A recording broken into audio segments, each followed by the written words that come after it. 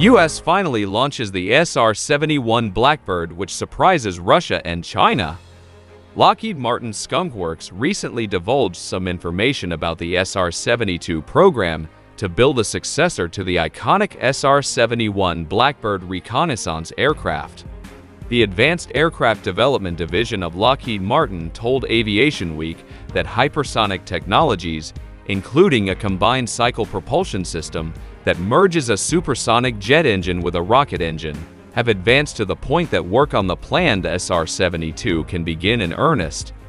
On paper, the SR-72 will be a strike and reconnaissance aircraft capable of topping Mach 6.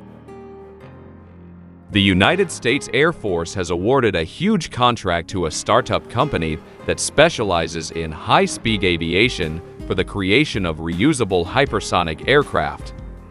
If successful, this project might pave the way for much faster air travel for the general public. It went on to say that the hypersonic technology it is developing has dual use and is appropriate for both civilian and military applications. Who are Hermeus?